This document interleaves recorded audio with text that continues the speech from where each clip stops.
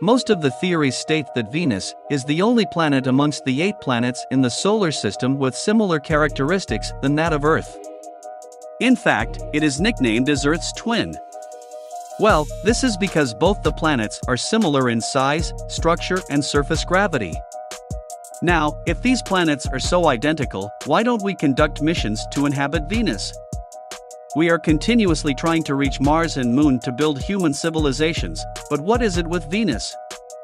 What would happen if you tried to spend 5 seconds on Venus? Spending just 5 seconds on Venus would be a wild and unforgettable adventure, but also an incredibly perilous one. Before we dive into this daring journey, let's paint a vivid picture of what awaits you on this scorching hot planet. Venus is the second planet from the Sun and is often called Earth's sister planet. The surface gravity on Venus is almost the same as the surface gravity on Earth. The surface gravity on Venus is about 91% than that on Earth, so if you weigh 100 pounds on Earth, you would weigh 91 pounds on Venus. The distance between these two planets is approximately 41 million kilometers, and to reach Venus from Earth, we would have to spend around 4 to 6 months in space. Venus's golden glow and enchanting appearance have captivated astronomers for centuries. However, once you get closer, you will quickly realize that Venus is no paradise. The surface of Venus is a true inferno, with an average temperature of about 864 degrees Fahrenheit, which is about 462 degrees Celsius. That's hotter than the surface of Mercury, the closest planet to the Sun. The main culprit behind this blistering heat is Venus's thick atmosphere, which is primarily composed of carbon dioxide, making up about 96.5% of the atmosphere. This dense carbon dioxide blanket creates a severe greenhouse effect, trapping heat from the sun and preventing it from escaping back into space. So, at the end of the day, all the greenhouse gases and the heat remains on the planet, making it inhabitable. Just so you know, the boiling point of water is 212 degrees Fahrenheit or 100 degrees Celsius, which is far less than the average temperature on Venus. Now, imagine standing on the surface of Venus for just 5 seconds. The heat would be unbearable, and your body would feel like it's engulfed in an oven. Any exposed skin would quickly burn, and your spacesuit, no matter how advanced, would have a tough time insulating you from the extreme temperatures. But that's not all. Venus's atmosphere is crushingly heavy. The atmospheric pressure at the surface is approximately 92 times greater than that of Earth. It would feel like carrying the weight of a small car on your shoulders, exerting immense pressure on your body. Even if you somehow managed to survive the heat, the pressure alone would be enough to cause serious harm. Moreover, thick and toxic clouds of sulfuric acid cover the skies, which makes Venus a hazardous planet. These clouds reflect sunlight, giving the planet its dazzling brightness when seen from Earth.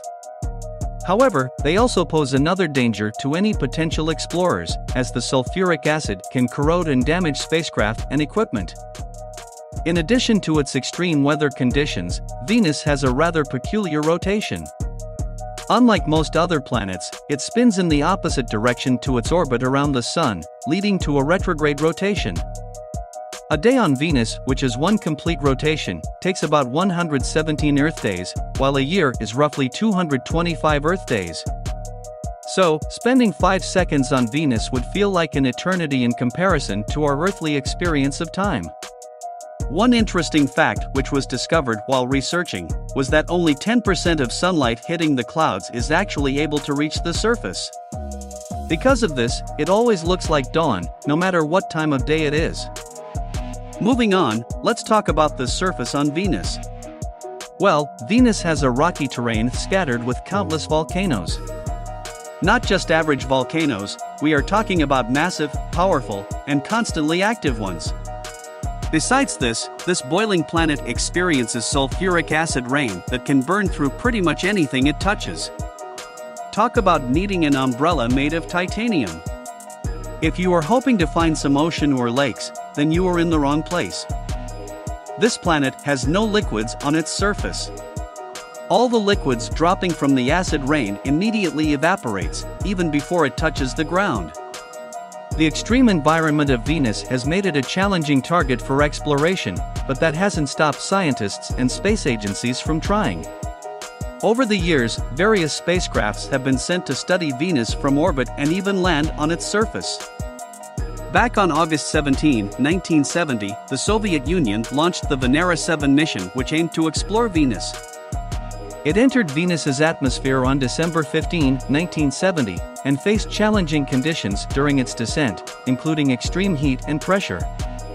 Despite these difficulties, Venera 7 successfully made a soft landing on the surface of Venus, becoming the first man-made object to achieve such a feat on another planet. During its short time on Venus, about 23 minutes to be exact, Venera 7 collected data and sent it back to Earth. The data revealed some incredible things about Venus, like its scorching surface temperature and the atmospheric pressure. However, the transmission was intermittent, and the spacecraft's signal was lost several times due to various technical challenges. In total, Venera 7 was able to transmit data back to Earth for about 127 minutes. If a spacecraft from 1970 could survive on this planet for over 2 hours, then you with your shiny, new high-tech gear should be able to survive for a bit, right? If you start to walk on the planet, then you would be alright for the first few seconds, but after that, you would start to run into problems because of the dense atmosphere. You'll experience a submerged sensation due to the pressure, which will also cause the protective astronaut suit to malfunction. Besides all this, you will have difficulty breathing because the atmosphere has no oxygen. Unless you are able to rush back to the spacecraft, you would be dead within seconds. We hope you enjoyed watching this video. If you did, make sure to drop a like and subscribe to our channel. Thanks for watching.